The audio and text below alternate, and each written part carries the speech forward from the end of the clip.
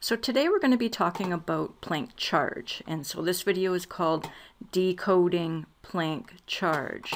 Now in the previous video, which was called Decoding the Fine Structure Constant, I was able to simplify this fairly complex set of terms which are associated with the fine structure constant, and I ended up decoding the anomalous magnetic moment, which is really alpha divided by 2 pi. So now we have three terms that evaluate to the anomalous magnetic moment. One is in terms of permittivity, one is in terms of permeability of free space, and one is in terms of the impedance of free space. So these three terms, permittivity, permeability, and the impedance, are all associated with free space. Now, what is free space? Free space is space without matter. So free space is space free of matter. Okay, so what we're talking about here is the ether. Okay, the ether is space in the absence of matter. So free space is space in the absence of matter. Okay, so that's what the permittivity, permeability, and the impedance of free space is all about. So here we're getting to the root of what I'm calling the ether, the medium for the propagation of light, aka the ether. So now what I want to do is I want to simplify this a little bit further by incorporating this 4 pi term into these three constants. So when you look at the, so let's say when you look at the Coulomb's law, you'll see that permittivity is always coupled with a 4 pi term. And when you look at the Biot-Savart law, you'll see that permittivity is always coupled with a 4 pi term. So what I'm going to do is I'm going to create three new terms that incorporate the 4 pi term into it, and that way I don't have to keep writing 4 pi. So this just looks prettier. When you see epsilon 1, you will know that it means 4 pi epsilon 0.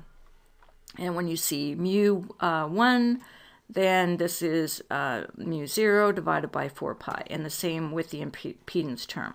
So this is just to simplify the code to make it look a little cleaner so I don't have to write 4 pi all the time, but to keep in mind that the 4 pi term is actually in this constant.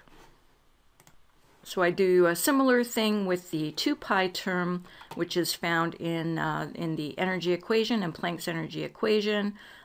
So here you see when I pull out the 2 pi term, then I have to write reduce Planck's constant times 2 pi times frequency.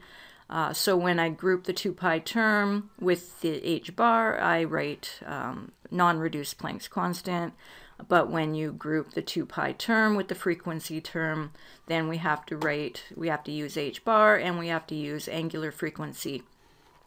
I don't use angular frequency in my oscillation mechanics because I prefer to talk about cycles per second, not cycles per radian. Cycles per radian, the physical meaning of cycles per radian is not as clear as the visualizing cycles per second. So I'm going to do everything using using non-reduced Planck's constant and cycles per second.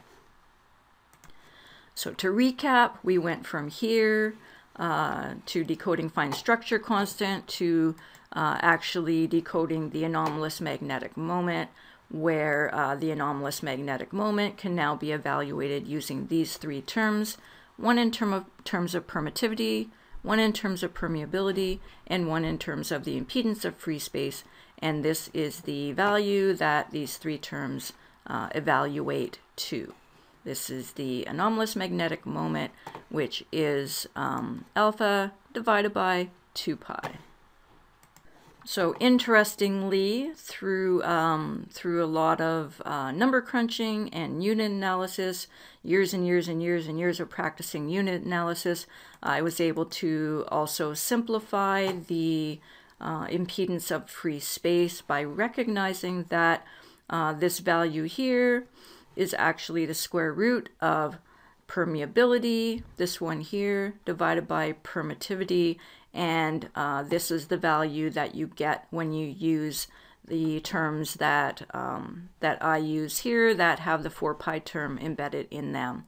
And so what you will find is that if you take this value and multiply by 4 pi, you're going to get the standard value that mainstream reports for the impedance of free space.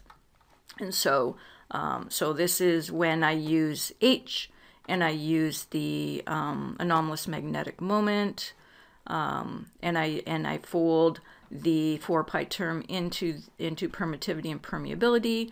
Then this is the value I get when I take the square root of permeability divided by permittivity. And so I can further simplify this by replacing, by doing this, okay, by doing that. And now I have the anomalous magnetic moment in terms of permittivity and permeability only. And so now that's just one less constant I need to keep track of, because I can always calculate it from these two terms. And so we already know that the impedance of free space under these conditions evaluates to this value here. I also want to show you that the permittivity now evaluates to this value here, and the magnetic constant, the permeability constant, evaluates to 1 times 10 to the minus 7 exactly. And so that's another reason why I like to do this, is because this is easy to remember. I can remember 1 times 10 to the minus 7. This is a little more difficult to remember off the top of my head, but knowing the relationship between permittivity and permeability, I can calculate this given this, as long as I know the speed of light. Is the exact value of the speed of light, which is a little bit easier to remember. And so I don't need to remember this. I only need to remember 1 times 10 to the minus 7. And then I can calculate all the other values, including the impedance of free space. So I just find it interesting that I can write the anomalous magnetic moment in terms of permittivity of free space, permeability of free space, and or the impedance of free space. And so what I want to do here is I want to try to do a similar thing with the force equation. And so this is Coulomb's law. This is the force equation. It's got this 1 over permittivity term, which is Coulomb's constant, of course, but I don't write Coulomb's constant. I write 1 over this permittivity term, and this is exactly Coulomb's constant. And so now what I want to do, because I was able to write the anomalous magnetic moment in terms of the permeability of free space, I want to try to do that. And so in order to do that with the force equation, I have to remember that the speed of light squared is equal to 1 over permittivity times permeability. And so that evaluates to this. So I know that this term here is actually equal to c squared times permeability. And so I can write a force equation that is analogous to Coulomb's law. It's Coulomb's law, but written in terms of permeability of free space. Okay, so this actually is really interesting. You're going to find that this is really interesting. So we're going to have a closer look at this. Okay, so you notice there's a c squared term in here.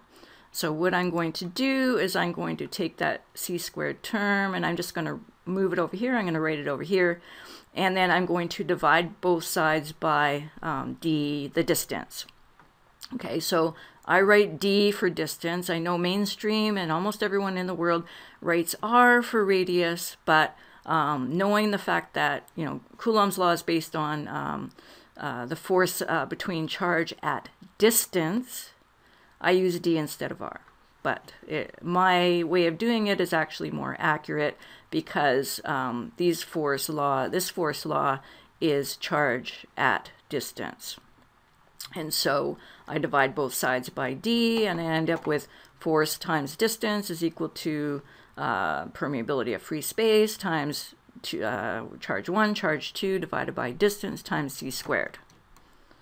Okay, so now what I'm going to do is I'm going to group this term here. So force times distance is energy. Force times distance is energy.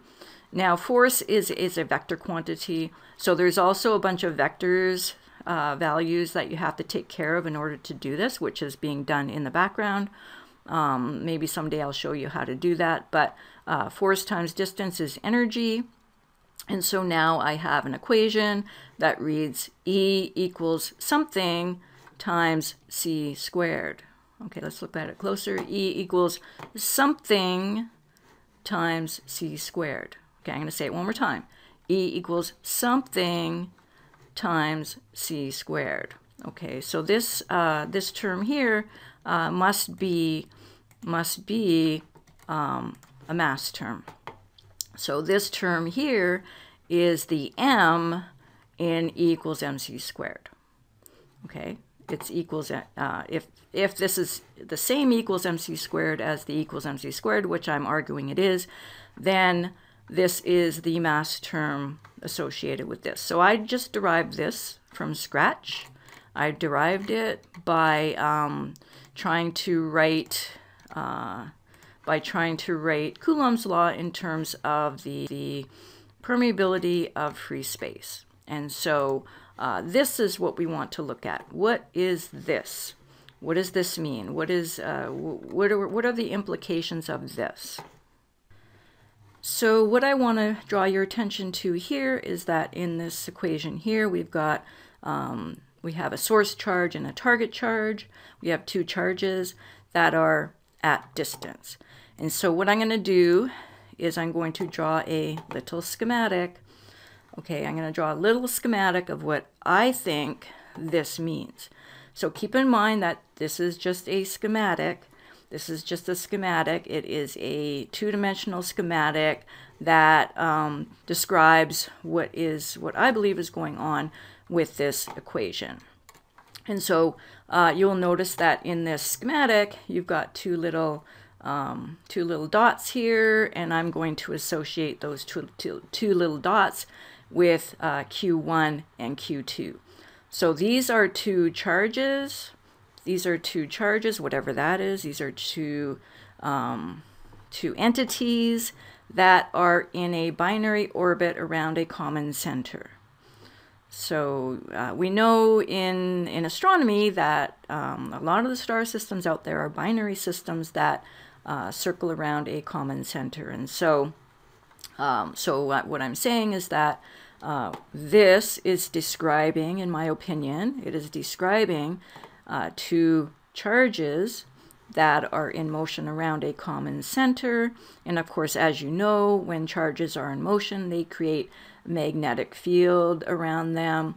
And so this black here is the magnetic field created by this charge, and this white here is the magnetic field created by this charge. So this is what I believe this thing is telling me, and this beautiful yin-yang symbol is just a schematic. It's a nice schematic because it gives you the feeling that something is spinning, that these two charges are in orbit, and it also gives you the sensation that there is some sort of field being created around them as they spin. And so this actually is a really nice depiction of, like I said, what I believe is going on with this equation here.